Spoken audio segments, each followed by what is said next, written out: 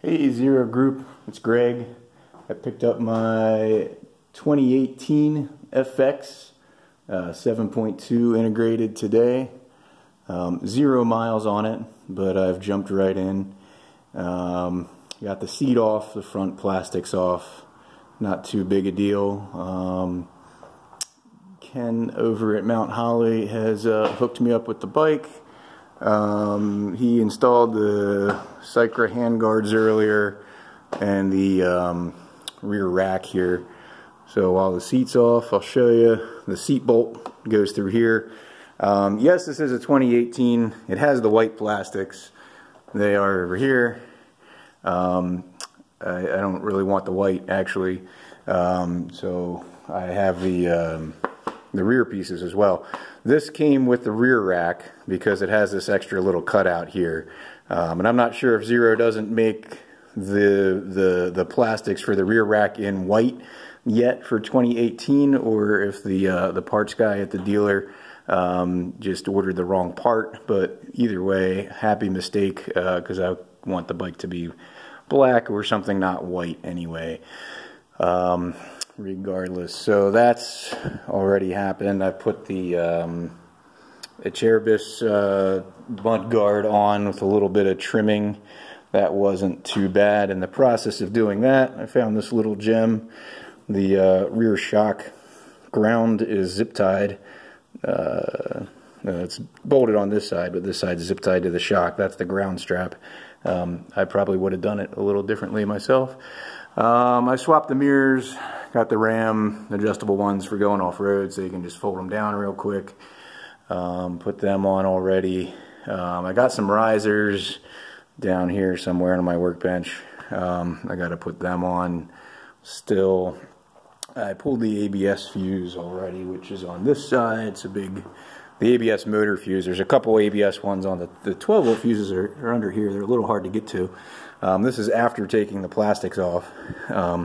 So I don't know how easy they would be to change on the fly if you needed. Even if you had tools, it'd be a little tough to get to. The ABS fuse is this guy here. I haven't put that connector back into the frame yet.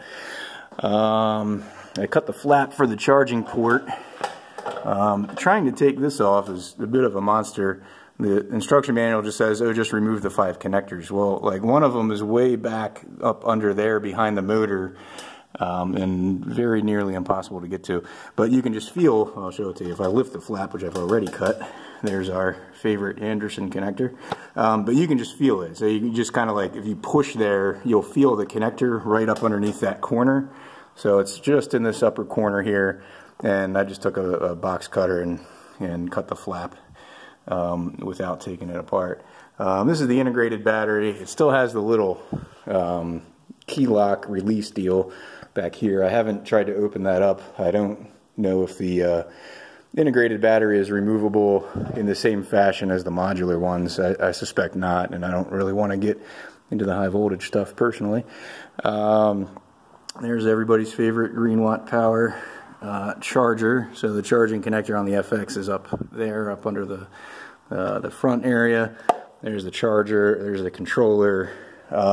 This is the flasher here. This just sits on that little rubber frame tab there.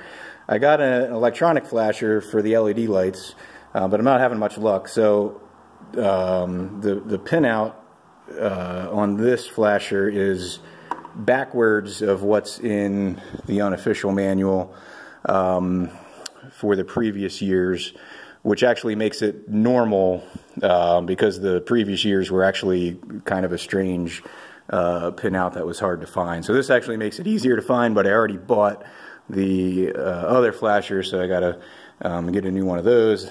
Also, my LED light is too big to fit in the housing, and it fits in there, but the cover doesn't go back on. So I'm not having much luck with the LED side of things, but I will get the correct flasher and the correct bulb.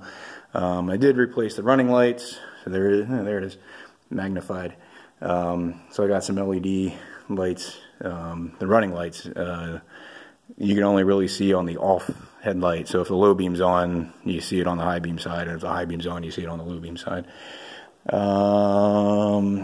That's about it. I did get, that's the one I did. There's a single bulb in the rear tail light that I did upgrade with an LED. ABS unit is over there.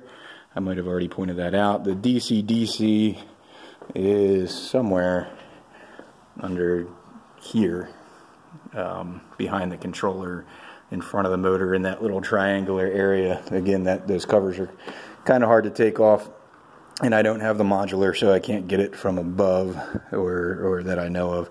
So not sure what I'm going to do there. Like I said, I got to put the risers on yet. Phone mount. I don't know, a couple other things. That's about it. But so yeah, I myself have a couple weeks to recover from a back surgery, so I'm not going to be riding it, but I can tinker for a couple of weeks, and then hopefully later in July I'll be able to get it properly dirty. I got some somewhere up here.